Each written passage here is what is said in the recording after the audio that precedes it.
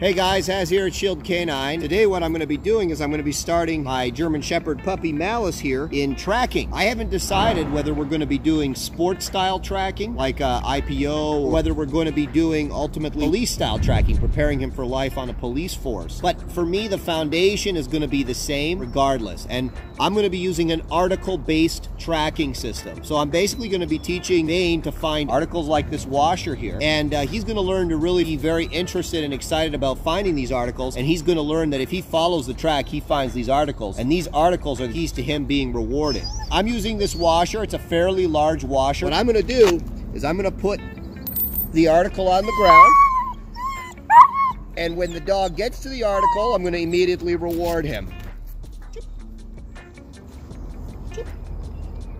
When you're starting with this activity, your dog isn't naturally going to go to the article, so make sure you show your dog the article, right? And when he goes to it, immediately, you want to be quick with having that food there.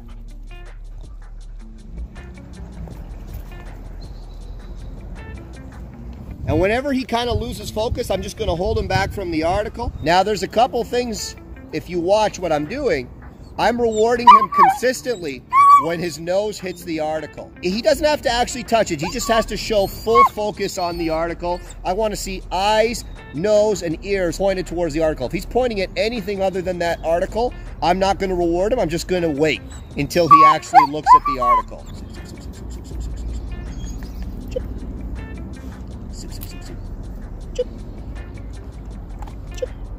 If you're watching, I'm doing a number of things. Sometimes I'm pulling the dog away from the article. And the reason that I'm doing that is because I want him to actually become frustrated and very driven to get to that article. Good boy. Good boy.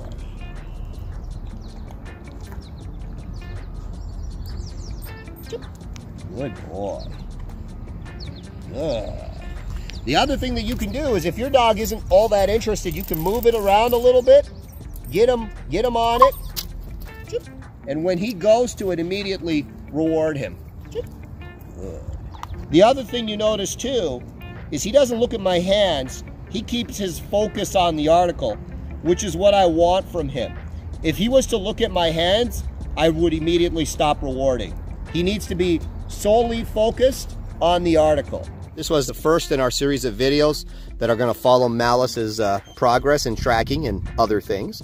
You know, a lot of people ask me how, I train a dog to track, and I thought I'd film a series of videos kind of getting into a little bit of the how-to.